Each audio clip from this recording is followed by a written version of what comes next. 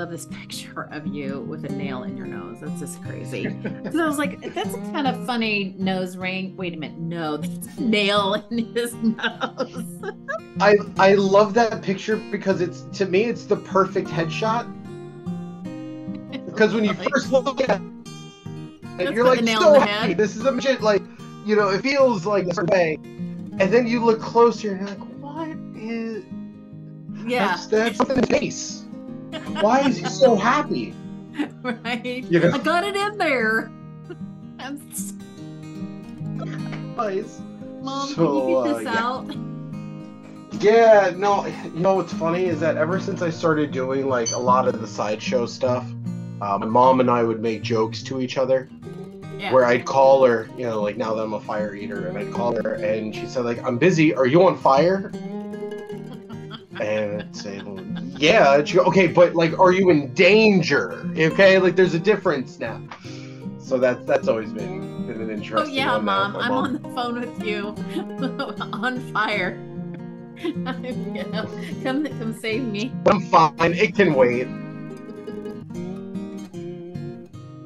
Welcome to the Create Happy Now podcast, dedicated to helping you start your journey to discover true happiness.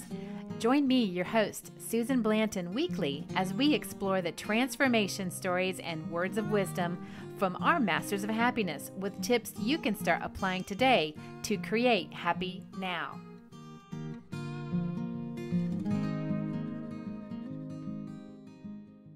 Remy Conner is internationally recognized for his expertise in magic, mentalism, and his distinct exploration of the unusual. From a young age, he delved deep into the intricacies of magic, merging techniques like psychology, sleight of hand, and misdirection to craft unforgettable experiences. Remy's magic has captivated audiences in over a dozen countries, from Russia to Italy, and he has showcased his skills in 48 U.S. states. Remy's expressive repertoire extends to entertaining celebrities with names like Spike Lee, P. Diddy, Hall & Oates, T-Pain, and T.I. Each of his shows underscores his belief in the genuine essence of magic. In Remy's world, magic isn't just entertainment, it's an experience and a reality. Well, Remy, thank you so much for joining me today. And, we have a long history. It all started a long, long time ago, back in my living room, when you were doing a little magic In show your for living room, yeah. my living room. Doing a little magic show for my daughter's birthday party. Gosh, how long was that? Maybe 20 years ago? I think it was her seventh 20 birthday. years ago. Yeah. So it's almost like, 20 years. Oh my gosh, All right, 20 years. I just want you to hold your hand out like this. All right, I'm gonna put that there. All right, now this eye will see everything. Okay. All right, now what I'd like you to do is tell me when to stop. Just tell me when. Just anywhere. Stop. Right here. All right, look. Now I'm gonna put this over the eye. All right. So now the eye has seen what her card is. Okay. Well, I don't know. It's just some random card. Do you think that it was lucky enough just to become her card? Yeah. Yeah. Do you really think it was? Yeah. All right, look. Yeah. Look at the card. Don't say if it is. I don't care if it is or not, okay? I mean, I really hope it is though, because if it's not, then I'll quit magic. It was even before then, that you were hanging around, and I was taking you to school. And you coming over, and sometimes you watch my kids too, I think. Sometimes. Yeah. So A lot. I've always been a fan of yours, Remy, and you're just like another one of my kids. I mean, I've always been your biggest fan, and was so proud of you that you took that little show and made it what it is today. I mean, you were just doing little things, and you were so patient with the girls. I mean, especially Crystal. She was, just talk, talk, talk, talk, talk.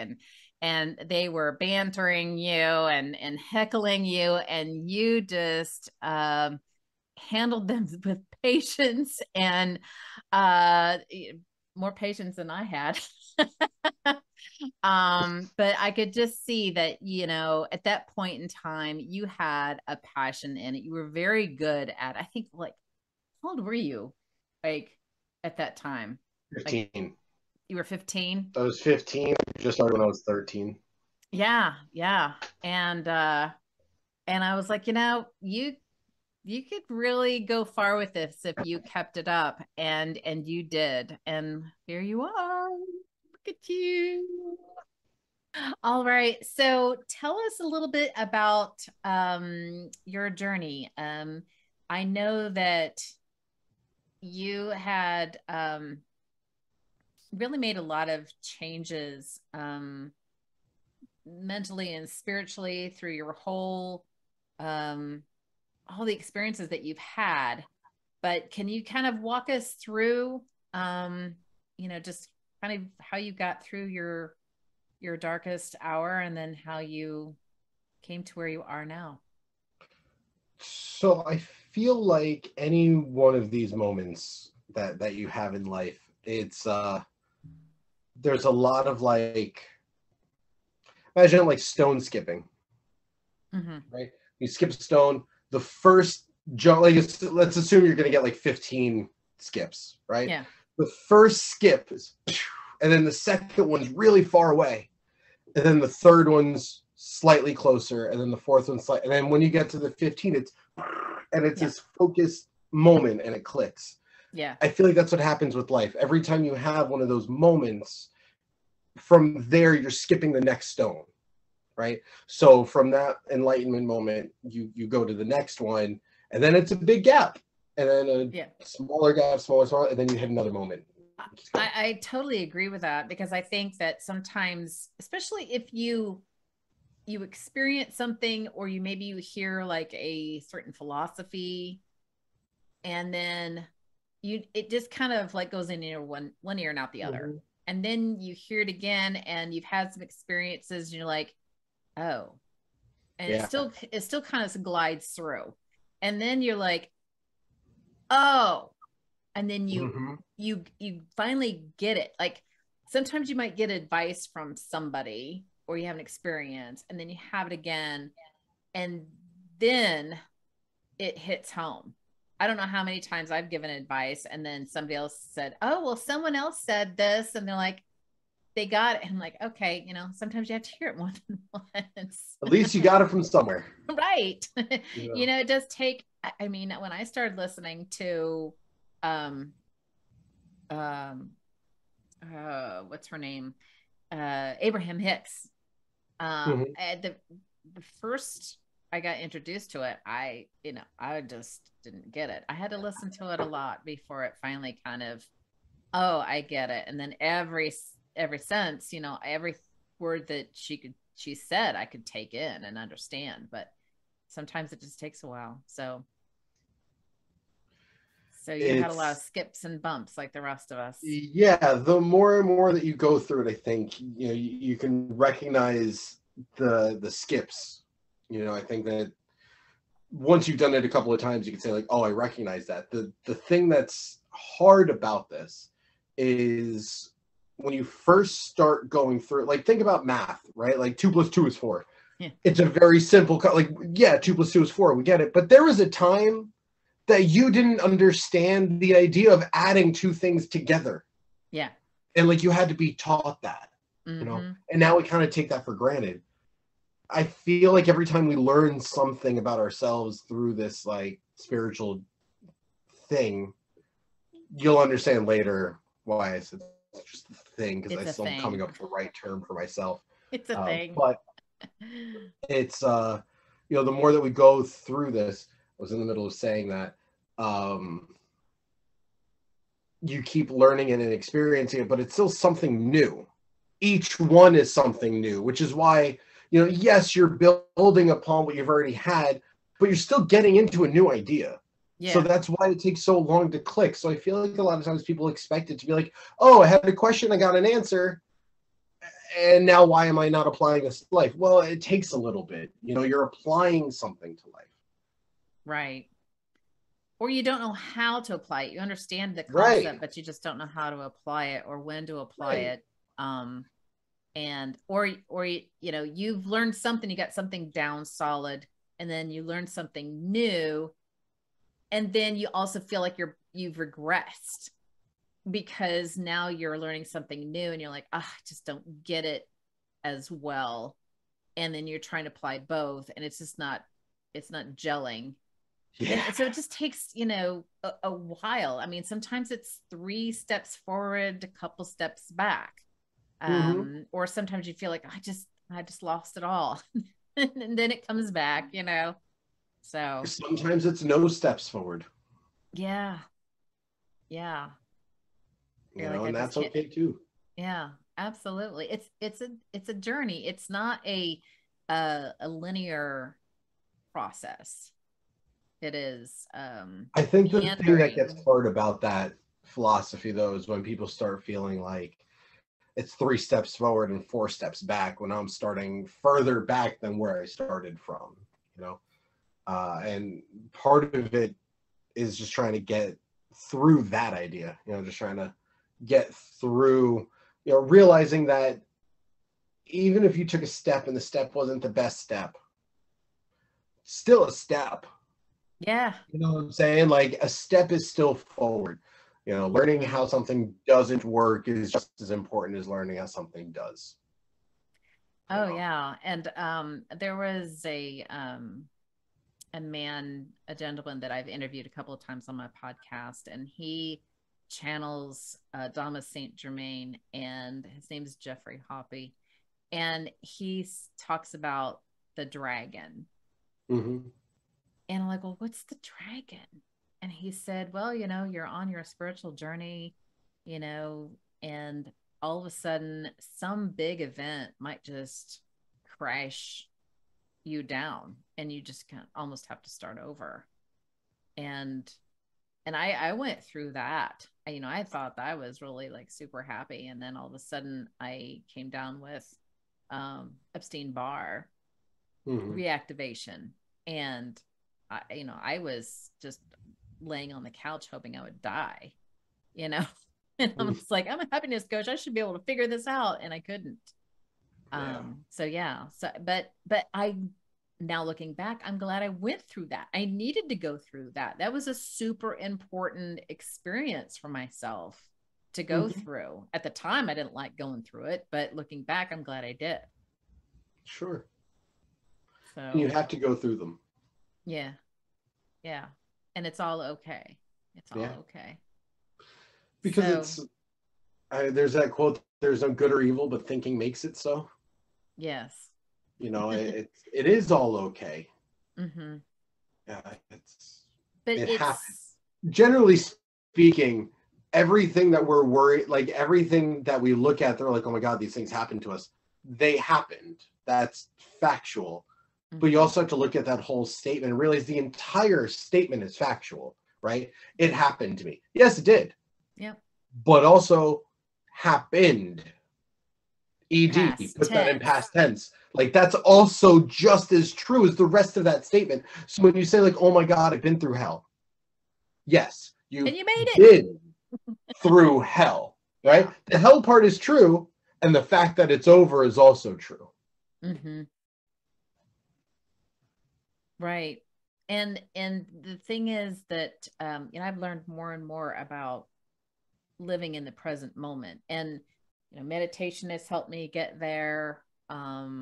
Also discovering who I really am in amongst, you know, the whole scheme of things makes you just kind of look at life a little differently, and you're not so wrapped up into um what you've been told life should be. Instead of, you're like, oh, this is happening now, this is really cool, and wouldn't it be cool if this happened, instead of, oh, I need to have this happen, or I'm afraid of what people think of me, or if this doesn't happen, I'm just gonna die, you know. Instead, Mm-hmm. it's like, that just happened. I wonder why. Instead of, oh no. So, you know, but living in the present moment, that's where we live. I mean, that's where we are. You can't take a photo in the future. You can't take a photo of the past. You can only be here and now.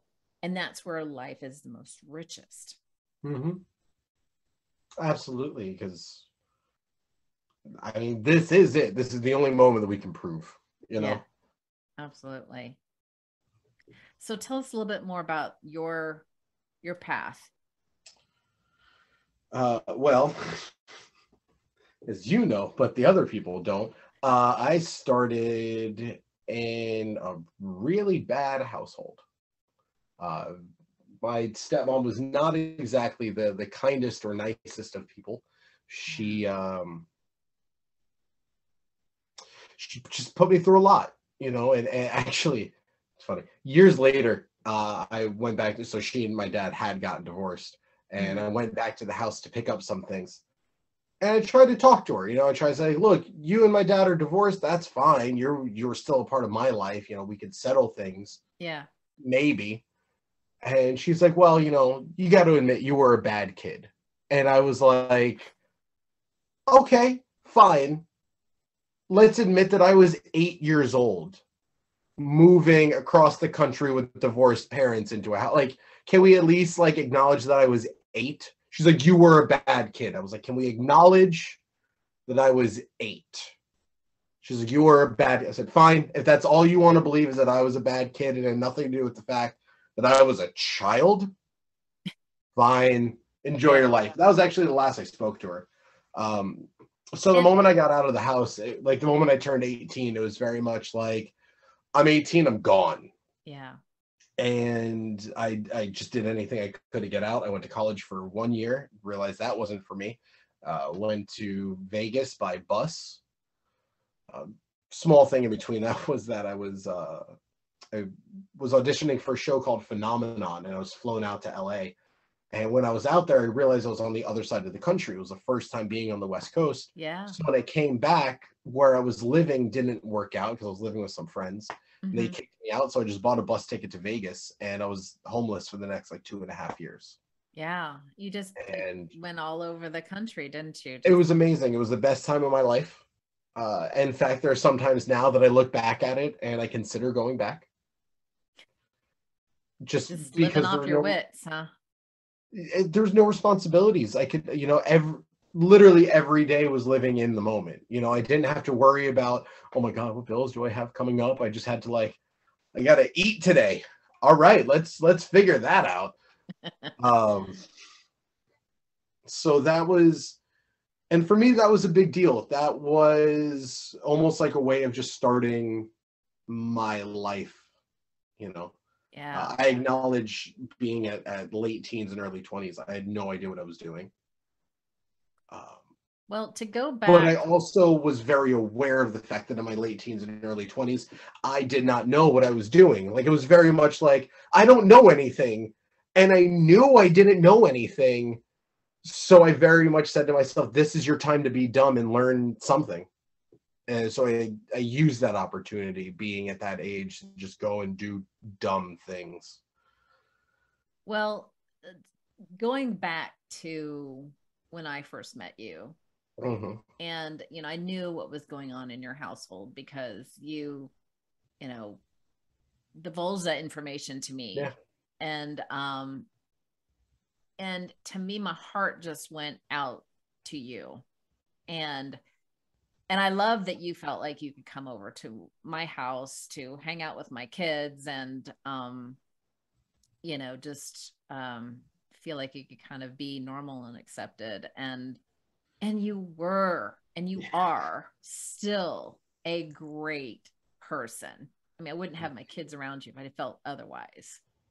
And we always, I mean, the kids always enjoyed to have you over. And I couldn't understand, you know, why your situation was, but that you came out of that the way you are, just I just love you for that. I mean, I'm so proud of you. I mean, if I didn't have places like yours to go to, it would have been very different. You know, one of the things that I think I can say that I was most fortunate in was getting grounded as a kid was very different than like at other people's houses. Because when my friends got grounded, they had to stay in their house. And my version of getting grounded was, you're grounded, leave. So it was always like, people don't want me here. I'm going to go somewhere where I feel safe. Until I, met you, that was very much, just going anywhere in the neighborhood. And I didn't do anything. It's not like I was ever like one of the kids that was like graffitiing walls or something. I was reading about magic. Like, that's it. That's all I was doing. No. You kidding me? I was like the biggest nerd, And as a matter of fact, you were you had one of your first shows in my living room. I did. I had one of my first shows in your living room. That was, yeah. And I think I paid you like $100 or something. And I think you were just like, oh, I can make money. Yeah.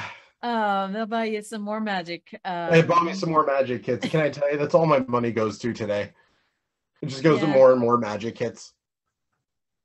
But you were always welcome in our house. We all enjoyed you, and then all the neighbors loved you and enjoyed you and thought very highly of you. We felt you were very responsible, and I just wish I could have done more. You did more than enough. Well, I'm so glad that you're here today. And so tell me, what was, I know you went through, with 2 years living on your own, just kind of by your wits, and I know you did some performances to, get by, as well. So what got you to kind of get over that period of time? Where you feel like, if I were to answer that question completely honestly, I never got over that time.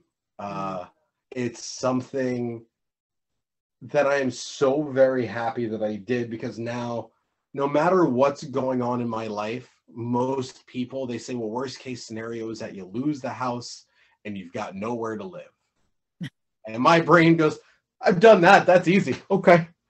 It's what's one of the worst thing that can happen? Okay, go there. Right, like it blows it so far out of proportion that it almost makes things a little bit easier. Yeah. Like there's the joke of like, I want to sit next to, like if I'm on a plane, I want to sit next to somebody with high anxiety, because in turbulence, the person with high anxiety is going to sit there and say, this is just regular turbulence. This is not us flying over a volcano with dinosaurs spouting out of it. Okay, this is just regular turbulence. But that's the person I want next to me. Yeah, right. You just blow it out of proportion. You go through something like that, and everybody says it, when you're 18, you're still a kid. Oh, you haven't experienced anything yet. And I think that's almost right. I think that when you're 18 and you're out on your own, the first time you're out on your own, you're zero. Like you lived, the entire lifespan of being a child. Now that you're out on your own, you're starting over, because most of those things that you learned as a kid, they don't apply anymore. They're gone. Oh my God, I gotta wake up and make myself breakfast. As a kid, I gotta go open up the fridge. I gotta get the thing out of the bowl. I gotta pour. That's what it's like as a kid. As an adult, I gotta think about what I'm going to eat tomorrow and go to the grocery store today to plan. That's a very different mentality. I can make the money so I can go to the grocery store. Right. And that's a whole other beast. But, just to get to that point, and it's all, you really are starting over. So people, I think that one of the things people do is they put too much pressure on themselves. They say, I'm 25 years old. I should know so much more. I should be doing, better. No, you're 7. Exactly. And I know when I went through, and I'm not sure, you may not know a lot of this, but after my divorce, and I was a single mom, and I had not been on my own. I mean, I graduated from college one weekend, got married to Chris the next. So I was living on my own and still trying to adjust financially. And I finally dawned on me, okay, well, what's the worst that could happen? And I just played that out And then I thought, well, what am I so worried about? Well, you know what I was worried about? I was worried about what people would think. Oh, You that's know, a it big was a one. pride of letting myself get into a position where I would, you know, lose my house, lose my Mhm. car, be unemployed, have to live on the street. Now, granted, I never got to that point, but that's what I was worrying about. That's what was on my shoulders every day. Yeah, I mean, that's a huge weight to carry. yeah, and you know, I was standing in line at a food bank. Hmm. Um, I was on food stamps at one point, and it was very humbling. Sure. But now, you know, like you said, you've been through all that before. You're like, nah, okay, well, if it happens again, I can get out of it again. You know, I can handle that. But Which actually goes back to what we were saying about the stone skips, right? You go through your first one, and you're like, oh, that was a stone skip, and now you've done it enough times that now something comes up, you're like, that's a stone skip. I gotta hold that. there's like some some I've read articles where a lot of people who've made millions and lost it all, and then they Hmm. created the millions again. Hmm. You know, so it's that definitely like that philosophy. Sorry, So what are some what? sorry, totally out of nowhere. We just got a rooster, and he's crowing outside, and I just heard him crow, and it made me very happy. Is that a happy hack for you? It is. I found out after having him, I like the sounds of birds. Like birds chirping. I don't care what time it is. Like they don't wake me up, and when I wake up to them, I'm like, "Oh, y'all are talking. Good night." I love that. Yeah, Um, yeah, I now where are you that you can have a rooster? Oakland Park. Okay, okay. Now, technically, we're not allowed to have a crowing rooster, so I'm asking that everybody who listens to this to not rat us out. But I've gone through the neighborhood at several times throughout the day, hearing other various birds that were clearly in people's backyard. So I don't really think anybody seems to care. Nobody's enforcing it. Nobody seems to be enforcing it. What's We're your getting a few rooster's more name? chickens soon. Did you? Our rooster's name is Foghorn Leghorn. Oh, absolutely. That's perfect. Yeah, he looks just like him. He's all white with the red thing and the red. Yeah. My dad was a twin. Okay. And when he was, I don't know how old he was when they had these Banny roosters. Okay. So they had one named Jake, I believe.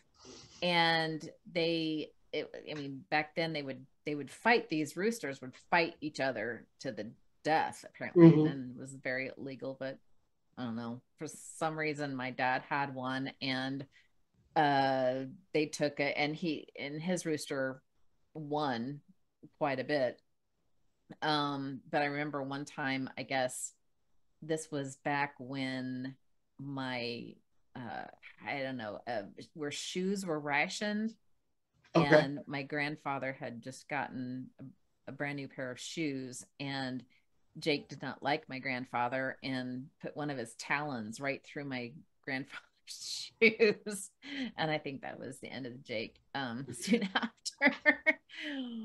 um but yeah. Oh, that's cute. I love that. So you're gonna get some hens and have eggs Hmm. and all that too? Yeah, I'm doing the whole thing. Oh, nice. Nice. I like pick him up and take him into the house, and he like hangs out with us in the mornings. And I love it. I yeah. love it. So back to Hmm. tell me about your philosophy. You said you started to meditate, and that seemed to really help you get really keyed in on some things.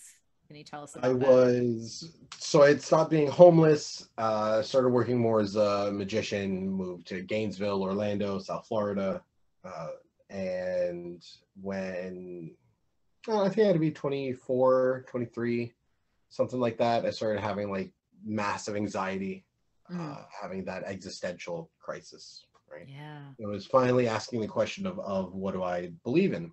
Mm-hmm. And that question like starts really heavy. You know, it starts as a super heavy question, and then it kind of, I guess, dials back a little, Mm-hmm. and then you're like, huh, and then it just drops, and then it builds up, you know, and it starts to really kind of eat at you. So I started looking into religions, and one of the things for me, like a safe space that I've always had, is the bathroom. If I go into the bathroom and the shower is on, and a little fun hack for people with ADHD, I've showered with the lights off for like 30 years. Oh, really? The sound of the shower and the lack of sight it makes the world less overwhelming. Oh, nice. Yeah. So it gets rid of like all of that stimulation, pretty much, like everything that's coming in, like just kind of masks it all. Being under the water, you know, it like kind of numbs the sense of touch. So it literally just kind of cleanses out everything, at least for me. And the other thing that it did was it is like the only place that nobody bothers you. Yeah. You know, like people just know, they're like, you're in the bathroom. I don't know what you're doing in there, but you're doing something that I don't want to be a part of. You know? You're wet, so I guess we're just gonna have to wait. Right. You know, it was the one place that like I was always left alone. So when I was going through this like crisis, and then it started building back up, I found myself sitting in the bathroom quite a bit. And then my dad gave me some advice about, I was trying to meet a celebrity. I was trying to meet a magician celebrity to like learn from him. And my dad said, well, if you've read enough of his books, you should be able to do this thing where you create them in your mind and you speak to them. Yeah. And like they can speak back to you. So when I started thinking about that, I started creating this area that I could converse with people. And it was the beginning of me making a place called a mind palace. Right? Oh, I like There's that the memory term. palace, right? People have made those, right? That's a huge thing, the memory palace. But I didn't use it at first for memory. Mm-hmm. I use it as a space for organization. Okay. I use it as a space to like exist, Mm-hmm. you know, and give myself a little bit of focus. This all plays into the meditation, I promise. So here I am. I'm in this space. I'm giving my mind something to do. I'm sitting in the bathroom, creating a space in my mind, and then I realize I'm doing what has to be close to meditating, right? Like one day it dawns on me that I've just been sitting still for hours on end in my bathroom thinking, right? So then I started looking into meditation. And of course, the first thing that pops up whenever you look up meditation is Buddhism. Yeah. Right. And I started really reading into Buddhism. And of course, Buddhism led to Taoism, Hinduism, and then, you know, being born Jewish and learning about, and, you know, born Jewish, growing up in a pretty much Christian world, learning about that, having Muslim friends, seeing all these religions, I started making these connections. Yeah. Of like, okay, if there's some things in some of these religions that are true, right? Like the easy example I give is that I agree with confession, right? Somebody who's not religious at all, I agree with confession wholeheartedly. Not because God is forgiving you for your sins, but because you were actually able to say the thing that was bothering you out loud. You defeated acknowledging it. You said it out loud. not suppressing it. Right. You did that. So if that's valid, there has to be other things that are valid. Yeah. And if all of these religions are all supposed to be about the same things, then find the through line, and that's got to be the valid thing. So there's a lot of reading, just kind of learning about the common through lines. Yeah. And it all came back to Buddhism. So I started really diving into it and started understanding, you know, what the Four Noble Truths were, you know, and started to really agree with it. It made sense. Getting to the fourth truth, it's stating, the way to enlightenment is through the Eightfold Path. And then I started looking into the Eightfold Path, and I thought, this is amazing, right? Let me meditate on this. Let me sit down. And I remember having that moment, right? Like, the thing that you see where the finger hits the forehead and everything, right? I remember having that moment. And I hate telling these people, I saw nothing. Like, just the ever expanding nothing. I didn't see a light. I didn't connect with God. I didn't feel connected to another human. I didn't feel connected to the earth. Like, I didn't feel anything.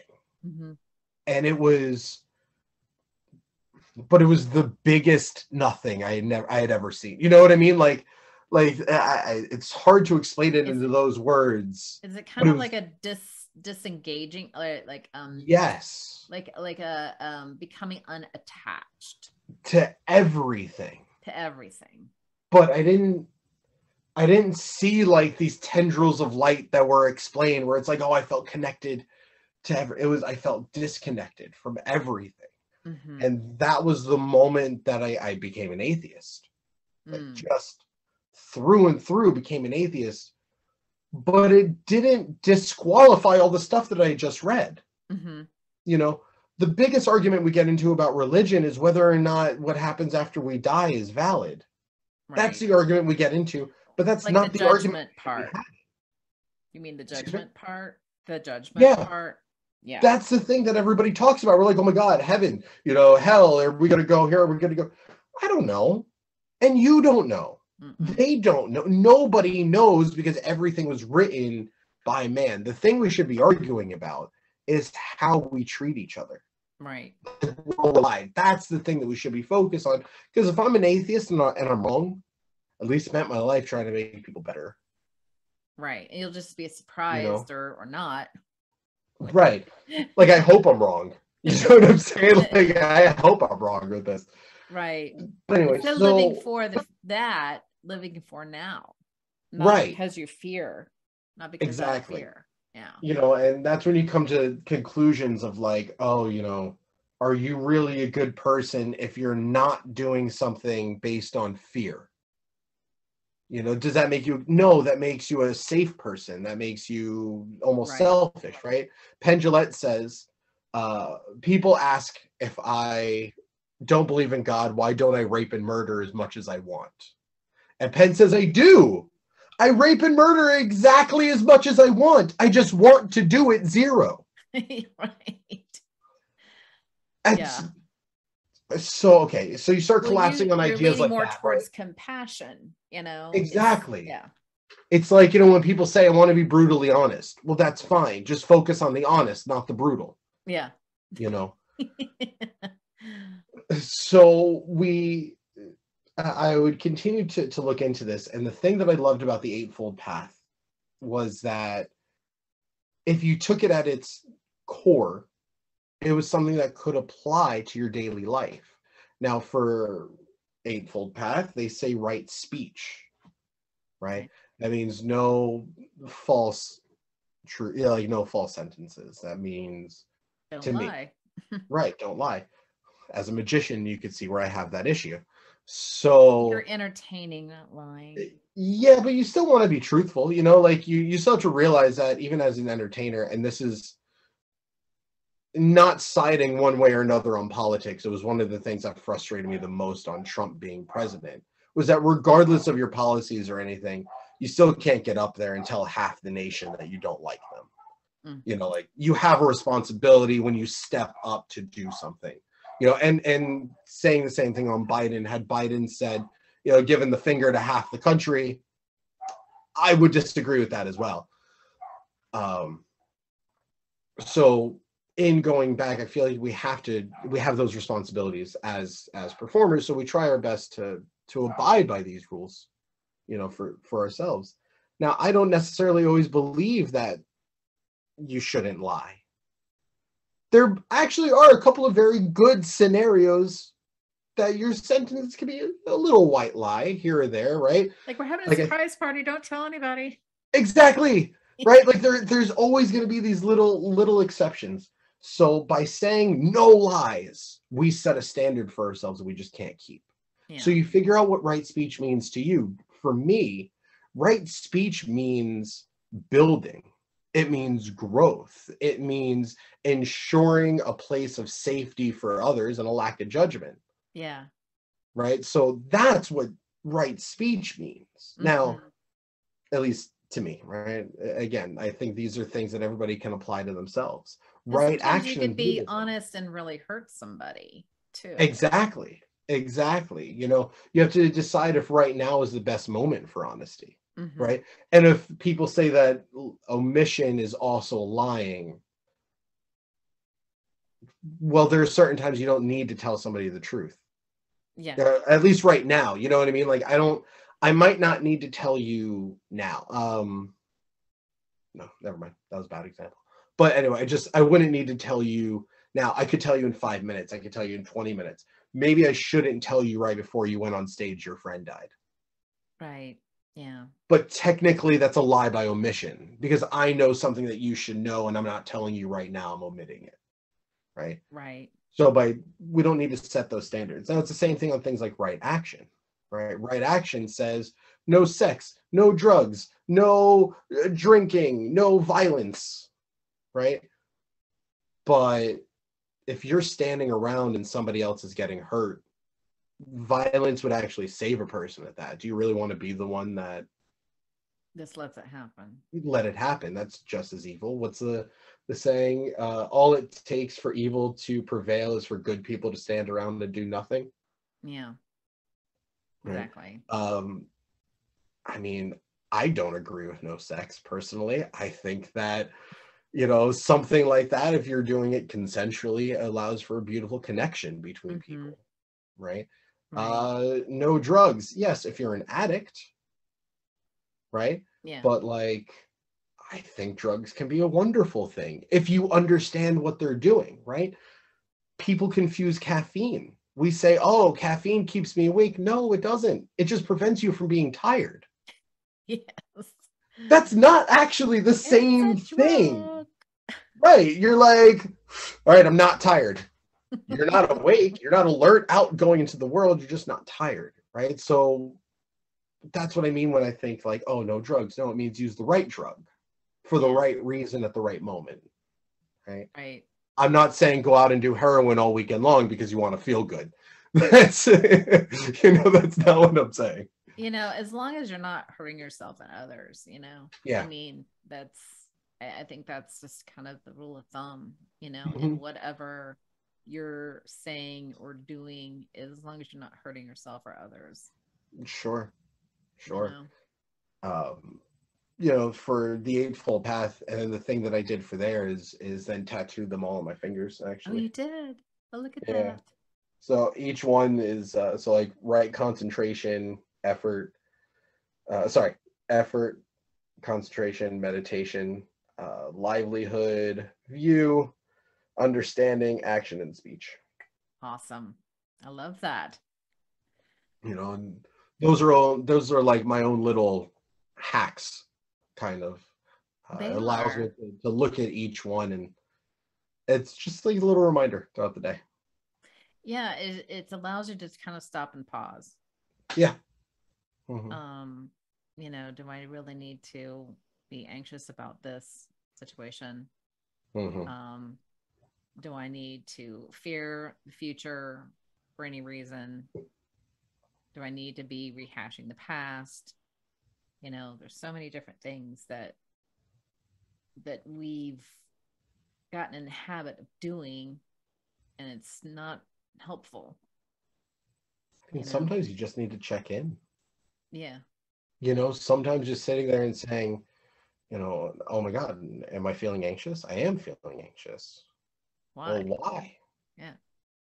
Maybe when you get to why and you come to the end of it, you're like, I'm feeling anxious because I need to make myself a pepperoni sandwich and there's some pepperoni in the fridge. Then you're like, that's not a good reason to be anxious. okay, you acknowledge it. You say, all right, I'm anxious about it. You validate whatever the reason is. Okay, why am I anxious about the pepperoni in the fridge? Am I worried about the expiration date? Okay, let me go. You figure it out. You work it through. On small things, it sounds ridiculous, but you're still working it through. And on big things, it's at least spent it on the small things. I think because I've suffered with depression and anxiety and panic attacks in the past. Mm-hmm. Now, depression and or being triggered can come up occasionally because maybe something I just haven't dealt with or reminded me of something, and or it's something I'm frustrated about myself, and then it's more of self like attacking myself for not doing something to the level I wish I had done or haven't done yet, Right. That's my perfectionism coming through. But I feel like that because I don't have to take antidepressants, I don't take anti-anxiety medications, and I don't take anything for my panic attacks anymore. But one thing I've learned is, and this has been kind of like a game changer, if I start feeling down about myself, usually it's a digestive system issue. Yeah. And it's crazy how that can cause mental, your energy levels in your brain can reduce your serotonin, dopamine, all of that, because you have so much going on in your digestive system that affects that. So a lot of times if I'm depressed, I look at okay, what have I been eating that has caused me to and it's certainly when it's passed and I'm like, oh, I feel so much better now. And I'm not depressed anymore. And it's crazy how like we don't realize that a lot of it is physical. I mean, when I had my Epstein Barr, I was like, gosh, all of my happiness tricks aren't working. And I'm like, this has to be physical, because I had nothing in my life at that time that would cause me anxiety, or depression, or wanting to just, fall asleep and hope I wouldn't wake up. I mean, I didn't want to talk to anybody. I had to kind of fake who I was, how I would react to somebody, oh, something sad really happened. I didn't care, but I had to go, oh, really? I'm so sorry, but I was like, oh my gosh, I am just don't care. Something is wrong. And so I went to my doctor and he's like, well, this is what's going on with you. And that's why you feel the way you do, is because my energy was completely just on the lowest low. And, and that's, a lot of cause for depression. It causes, the fibromyalgia and chronic fatigue syndrome. And I mean, that's just two of the many different things that can cause it, depression and everything else. But yeah, if it's not physical, then you can definitely think about how to talk yourself out of it, Well, in magic, there is something that we learned called the idiometer response. Ooh, tell me more. Have you ever seen somebody work with a pendulum? Yes, I have one. Well, what's very fascinating about pendulums is the reason that they work is due to the user. Okay. The user pictures the pendulum spinning or swaying or going in whatever direction.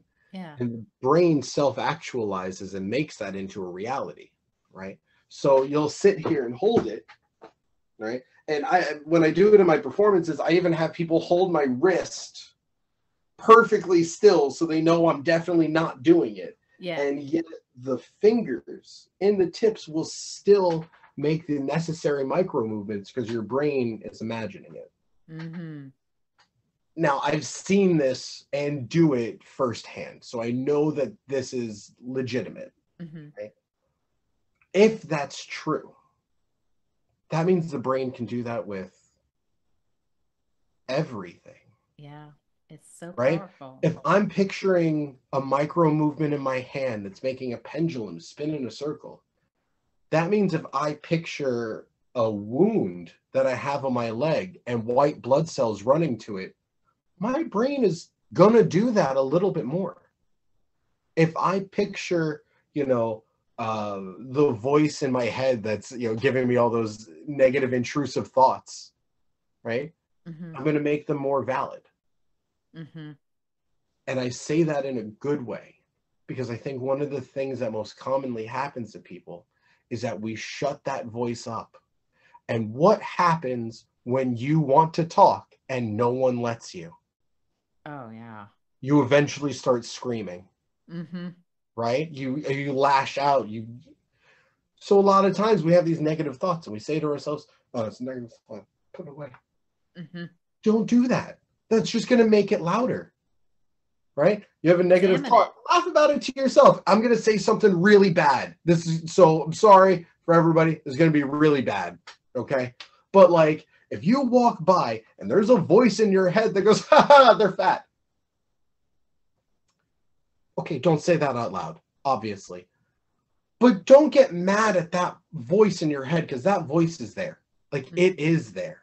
Yeah. You don't have to acknowledge it. You don't have to shut it up. But you don't actually have to do anything about it. Most of the time, we just want to be heard, and so does that voice. It just wants to be heard like any of the other ones.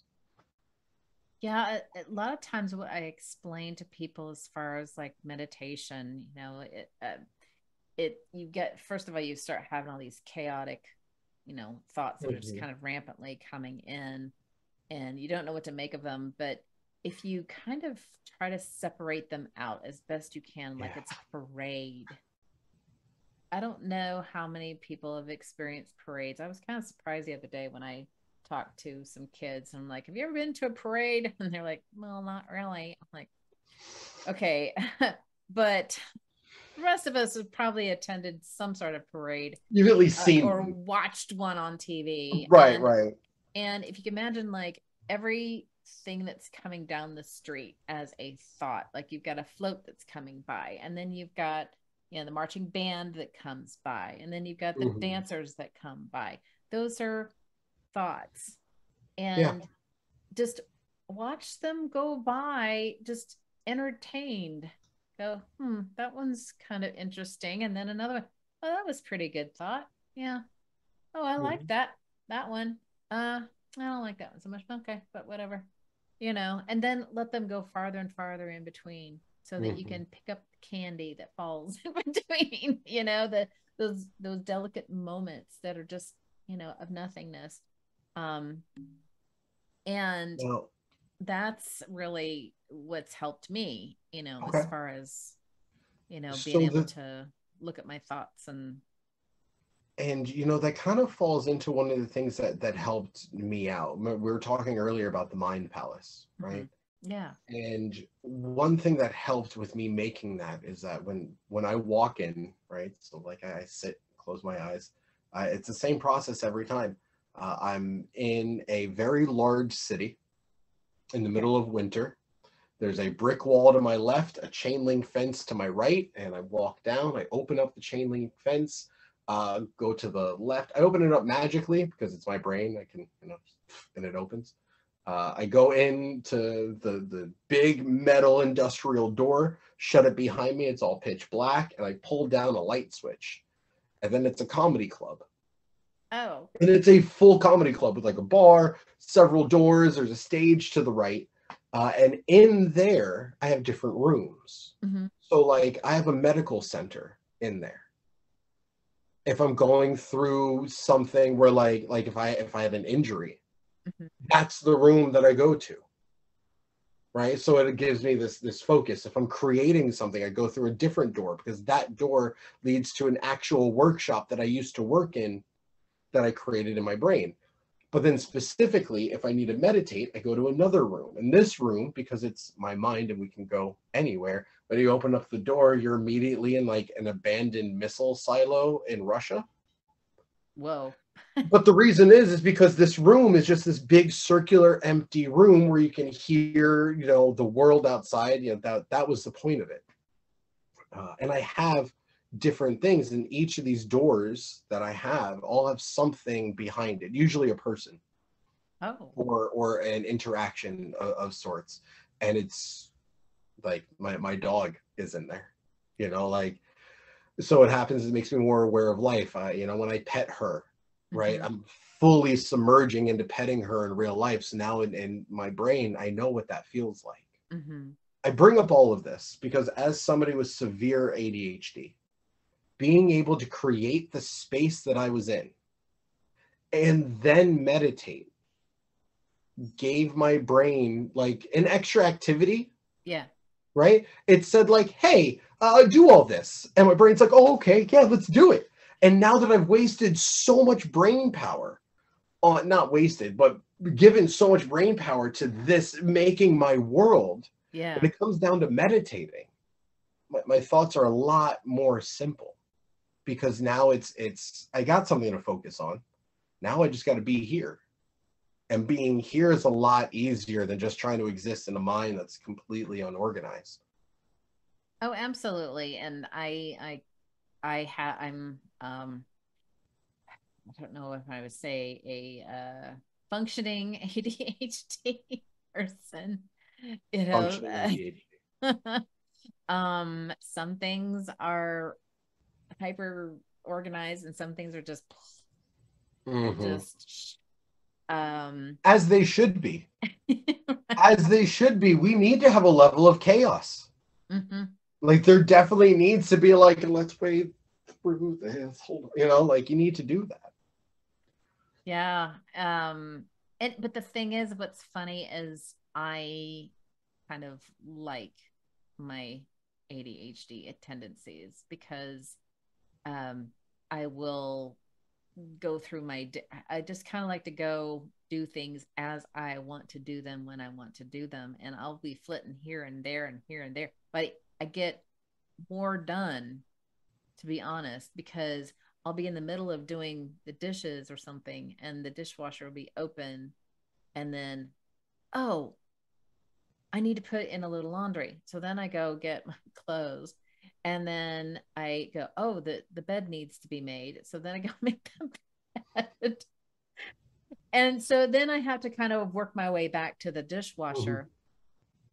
But I think I enjoy seeing how far I can get into that stream of things that I have left and then go back to where was it that it all started. It's so funny watching people backtrack that thought, right? Because you're like, we were here. We were there. Yes. Okay, we did this and then this and then. Okay, now I know. Got it. All right, that's where we were. Let's go. Yeah, I don't know how many times I have walked into a room and go, what was I doing? And I was like, I was looking for my glasses and I'm like, where are my glasses? Where are my glasses? Oh. Did you know that the walking into a room thing is not actually an ADHD thing, but a regular human being trait? Well, that's good. Thank God. There's one other thing that I wanted to touch on. Okay.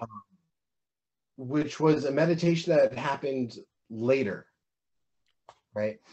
So now you have to picture like going through all these meditations. It was every single day going through it and discovering that there is two different kinds of meditation, right? There's like one, there's a working kind, and the other one is the peace kind, right? The tranquility version. Yeah. First thing to say is, you know, for people that are listening that try to get started, they don't know where to start. I always say, just do a minute, or 2 minutes, 3 minutes, whatever you can do. If you take any time to do it and you improve on that, that'll be a great start. But also taking that time to go through the Eightfold Path and figure out what they mean to you. I thought was a really big deal. I had now started going through those meditations on working on building each one off of each other, off of each other, off of each other. And then one day I was meditating and I saw like a light, right? So you had the first time where I saw nothing. Yeah. Then you had this future time that came up where I saw just a light. Yeah. And it was one of those moments that just really registered internally because it said, like, I now have even created something I never saw before. Yeah. You know, that brightness to it. I bring that up because there's always goals there. There's always things that you're going to reach, and it's something that you can do that's always going to benefit you, right? If you try to say that meditation works for other people and it doesn't work for you, then you don't understand the concept of it. Because in meditation, you're going to find your questions and your answers. Meditation's not going to give you my answers. No. It's going to give you yours. Right. I think that's such a point. It's a way to develop a relationship and a passageway to your inner wisdom. Yeah. Even if that inner wisdom is knowing that you don't know something. Well, right. That it needs to be explored more, or maybe it's not time now. Maybe there's more things that you need to experience first. Exactly. Yeah. And there are like, there's calming meditation. Yeah. But there's, I'm not sure if you're familiar with this, but there's interoceptive and exteroceptive type meditations. So if you are in tune with your body and the workings, I mean, you know, when your heart's starting to go a little faster, or maybe you know, when you're, you feel it's colder in the room than before everybody else, or maybe you feel like a little uncomfortable, or I'm kind of more of this. I know everything that's going on with my body. Now, that's interoceptive. If you're exteroceptive, then you might have trouble describing how you feel emotionally or physically. Okay.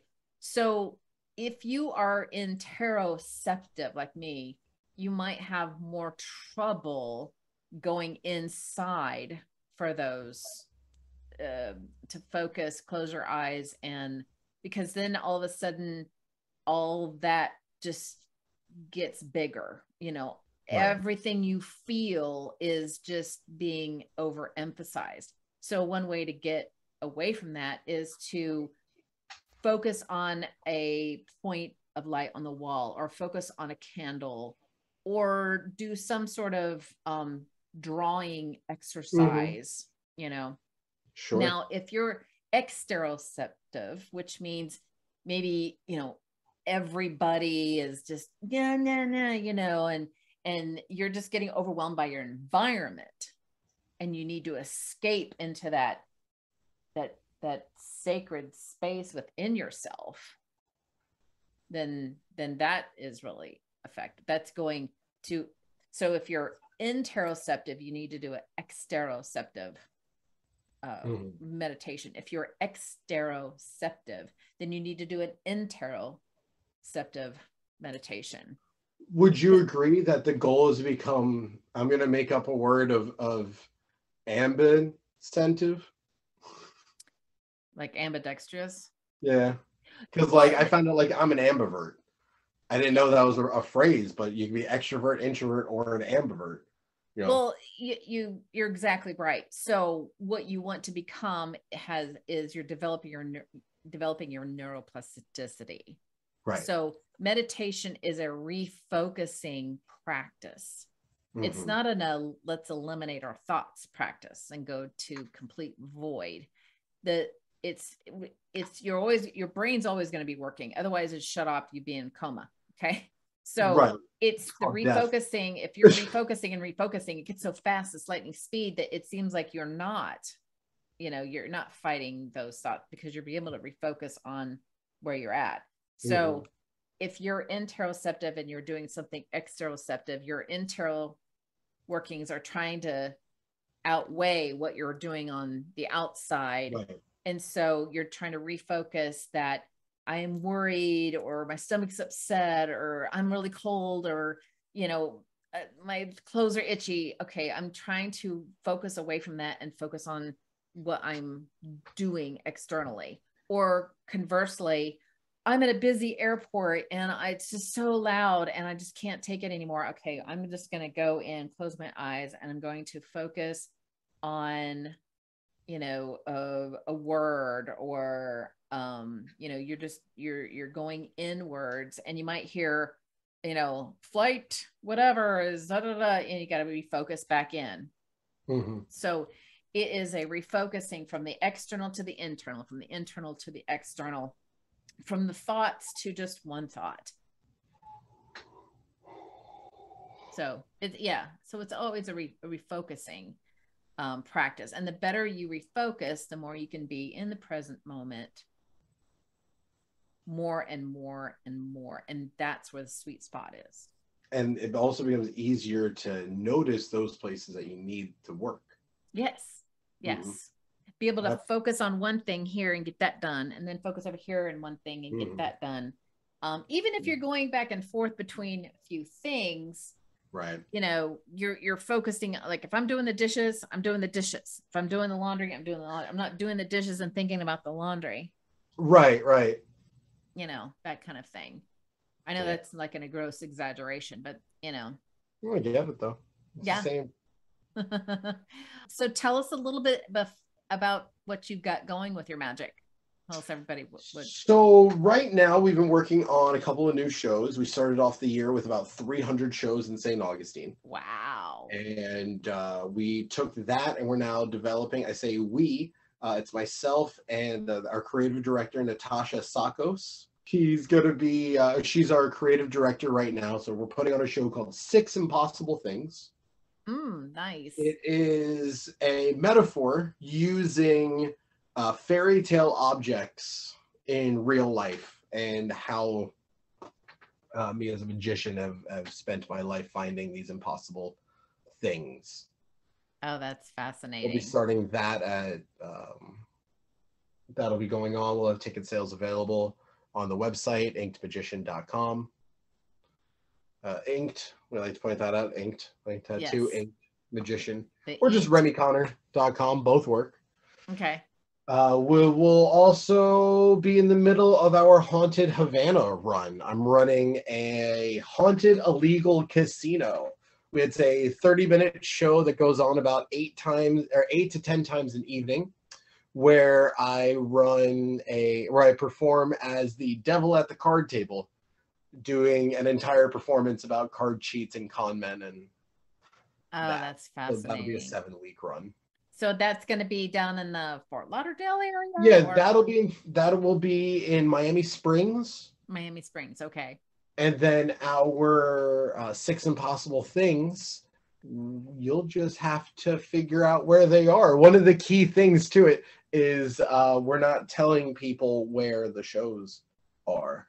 Oh. The show is going to be constantly moving venues, so you'll have to pick your date, and then we'll give you the location when it comes closer to the date. So you got to go to your website to see when it's going to be, huh? Absolutely.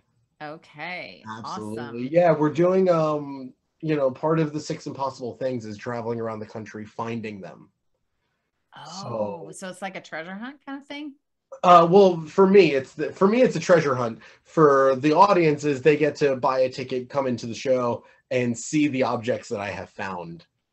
Oh. Yeah. Okay. Very cool. Well, I love that. I love that. Well, I hope that I can make one of your shows. That would be great. I definitely need to make it down to Fort Lauderdale sometime. That's for sure. Yeah, come on down. And if you come to the Atlanta area, you better, son.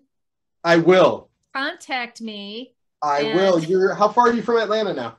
I'm like an hour. Oh, nice. Okay. Yeah. We're just far enough away that, we don't have to deal with Atlanta and traffic and all that stuff. But, if there's something going on, we can come in and, you can just come stay with us. That'd be great. what was your happy hack? I know you have lots of them, but what was the one that you wanted to bring up?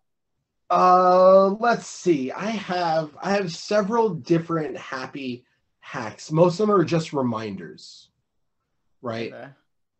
Yeah, it's usually just things of like, for instance, right before I walk on stage, I remind myself, you love what you do. Yeah. Like that's an important thing. So if I were to say like having a happy hack, once you start analyzing the situations that you're in, the things that you need to fix, the moments that trigger you, once you start acknowledging those, you'll start to come up with the phrases or things that you can say to remind yourself of that, like, this is okay. This is not bad. This is a way to be happy. Yeah. And I think one of the biggest things is choosing, realizing that you can choose to be happy. Oh, that is so huge, because it is our responsibility, it's our sole responsibility to make ourselves happy. It's not. And it's okay to not always be happy. Yeah. Like, that's okay. Like, if you were always happy, then you would never be happy, because that would be normal. There's no contrast. Right. So like, they're allowed to be there. It's okay. Well, it's like, just eating different kinds of foods. It's like, you can't have dessert. Eventually you're going to need a steak. You got to have like some of the other things, and they go, oh, I'd really like to have some, some dessert, That's just, joy. But, obviously what I'm talking about as far as happiness is that you're eating a healthy menu most of the time. Right. And then you've got little perks of joy, and then you might eat something that's like, ugh, I don't like liver. I don't have that anymore. But you don't blame the liver. You're just like, I just had that experience and I just didn't like it. I think not gonna, also like, part of the, be upset that I've had liver and that was such a horrible experience. You know what it is? But here's the thing, though, with more knowledge, right? You say to yourself, I don't like liver. I'm 35 years old. I don't like liver. Mm-hmm. But when I'm 42, I know that I could like liver now. Maybe. Yeah. Right. So it's, reminding yourself, oh, things change sometimes too. Well, I have an example of that. My mother used to make me eat one pea for however old I was. Until I was 18, I said, Mother, do I have to eat 18 peas? And she realized, well, I'm an adult. I don't have to eat peas anymore. Well, now I like peas. But I think I didn't like them because she made me eat them. But now that I don't have to be made to eat them, I like them. For me, sweet potato. Hated sweet potato growing up until I was like maybe 30. And then suddenly I was like, this is it. This is potatoes. Yeah. And not so bad after all. Yeah. Not so bad. I can actually eat them now without anything on them. So yeah. But well, Remy, it has been wonderful to talk to you. And I really have to make a point to come down to Fort Lauderdale area and see you. Yeah, a lot of people down here that miss you. I know. And definitely please come to Atlanta. You'd probably find all sorts of places to if you've got any place that are looking for a show up there, I'd love to come up. Yeah, we can talk about that. Yeah, it's actually, I would like to put together something. I mean, I've got people who are singers and, put something together that you can have a great meditation party. Yes. People who, yeah, we should do that.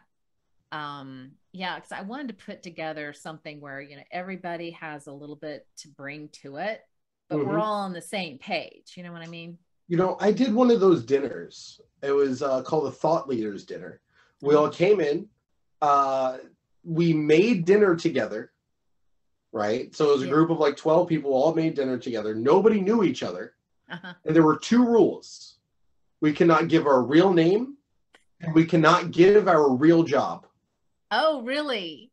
You had to spend the entire night. And then at the end of the night, we all guessed what the other people did for a living. One person guessed name and job. Really? Oh wow, that'd be crazy. That'd be a lot of fun. Yeah. I like that. Yeah. Well, I would love to have you on again. I think we have so much more to talk about. It's a very big topic that can constantly be unpacked. Definitely, for sure. I mean, we could talk again in a week and we could say, look, everything I said last week was all bull. Just ignore that, you know? Yeah, that's the thing, is that you just can't take it too seriously. It's all about fun. And you ever watch the show New Girl? I have, a long time ago when it first came out. There is a great quote from Jamie Lee Curtis. She says, Jess, it's just life. You can't take it too seriously. Yeah. And to some people, it's just an illusion. It is. Right? It is. Right? So, all right. Well, thank you so much. And again, I love you. I miss you. Love you. And Miss you too. I can't wait to see you again. And thank you again for coming. Thanks for having me. All right. Bye now. Bye. Thanks for listening to this episode of the Create Happy Now podcast. Please be sure to subscribe, and if you are watching on YouTube, hit that notification bell. If you have a topic to suggest, please leave a comment below. Catch the Create Happy Now podcast on iTunes, Google Podcasts, Podbean, Spotify, Audible, iHeartRadio, Player FM, Listen Notes, and Podchaser. Check out other YouTube videos on the Create Happy Now YouTube channel, and if you want more, check down below for resources, courses, and events, or go to www.createhappynow.com.